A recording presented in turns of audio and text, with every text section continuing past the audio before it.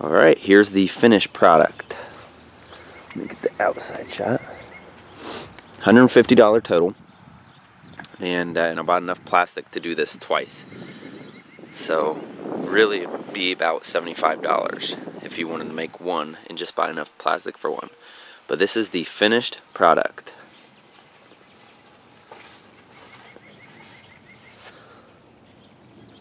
So continue watching the video, and I'll basically go through and kind of show you the steps of how we did it. Thanks, and keep watching. Alright, so by now you've already seen the finished product. Now we'll show you how we put together in one day. So I got an old window pane that we're reusing. I got two 2x6x16 pressure treated 2x6x8 and three 2x4x8 pressure treated, and three cattle panels that are 50 inches by 16 foot. So there's three there, and they're the big honky ones, and basically when you put them in your truck, you got to fold them in half like this, so the point will be towards your cab. And for tools, we're using circular saw, hammer, drill, and we're gonna put this thing together. Alright, step 2, you're gonna use your sawhorse, aka redneck truck. You're gonna put your 16 footers up there. You mark 150 inches in the middle. You cut off your excess. I put 16 inches on the outside. So I'm using 3 panels. That's why it's 150 inches. If you're using 4 panels, it'd be 200 inches. What I did is I measured 2.5 inches down, 2.5 inches over. Cut this off. This will be the bottom of the greenhouse. So I can either pull it or use these as handles or something like that. Also makes it look a little bit nicer. It's going to be sitting in your yard, but I mean, it's a greenhouse. Next step is I cut my 2x6 to 7 foot, the one that was 8 foot. I made a frame basically. What I'm going to do is I'm going to put my cattle panel on one side, just like you would load it in your truck. Then you fold it up. It makes an arc, and you hook it in this side, and then I will attach it to the 2x6s on the sides. What I'll do is I'll put a 2x4 underneath the cattle panels just to keep a spacing of 1.5 inches all the way around. And then what I'll do is I'll take fencing staples and nail them in every, I don't know, 8 inches or so. So we'll show you what it looks like after that. Alright, so we used fencing staples, 1.5 inch or 1.75 inch fencing staples, and braced the bottom of this, a 2x4 width on its side, so 1.5 inch off the ground. And so this is what it looks like right now. Now what I gotta do is come in here where they meet up and put them together and zip tie them, and then I'll drag it outside and put these sides up. One side is going to have a window, the window that I showed you, and the other side is going to have a homemade door. Alright, so this is the hoop house now. See, it's all uniform. Those are all my zip ties. The important thing with the zip tie is this piece right here, you want on the inside, you can cut them so it'll be still smooth on the outside. You don't want anything to puncture the plastic. Alright, so it's almost at a stopping point for tonight. I'm losing daylight. I'm going to throw some braces up on the sides here. So this is the window side of it, and it has been moved into place so I can make sure everything's going to be level with the ground out of my garage. So I'm going to put a brace over here, a brace over there. It'll be a little bit less than 4 foot tall. That way it'll be like a bench and a shelf too.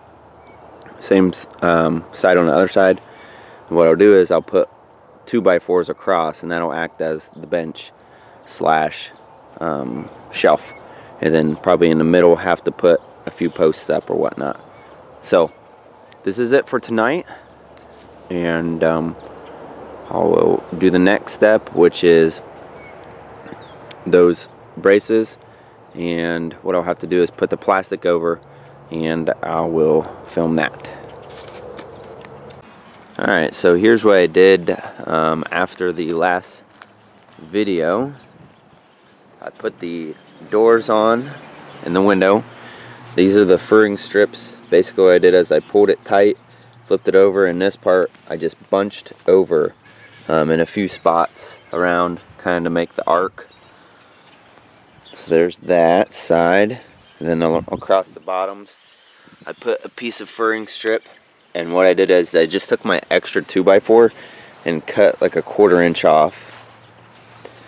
And then across the back, this is a window, and I'll show you that thing in the inside.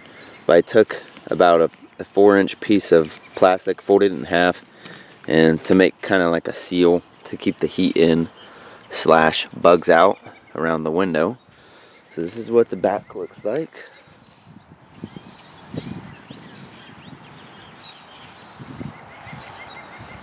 We'll go across the side here.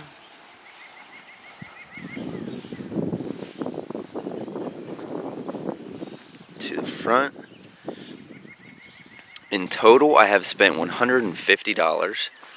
That's including all the hardware, everything, and the plastic. But the plastic, I bought enough plastic for 2 greenhouses. So when the plastic actually goes bad on this, I will get new plastic. The plastic is this reinforced cloth inside. It says it's like extra heavy duty, so we'll see. My camera's already starting to fog up because how hot it is in here. We also put a temperature gauge in here, and it registers inside the house that way. And this is how the windows work. I got 2 locks on both sides. You push the window out, there, it'll clear up. And then I have a hinge, and then a little cutout here for the window to sit. So at night, basically you have it all shut, and then during the day, you'll open it if it's hot, because a few days ago it got 108 degrees in here. So these are the benches. This is 6 foot long on this side, 2 6-foot long sections, and this is about 2 feet wide.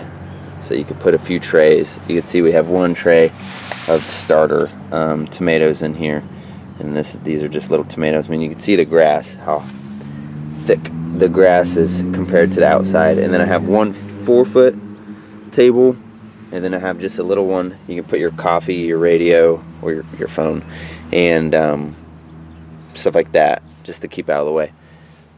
And then this area, we'll put like potted plants. Like we can grow cucumber, and the good thing about growing cucumber in these things, and I left a space on the sides, is you put a cucumber plant in a pot under there, and it will trellis up the metal without hurting it. That's not going to hurt the metal at all.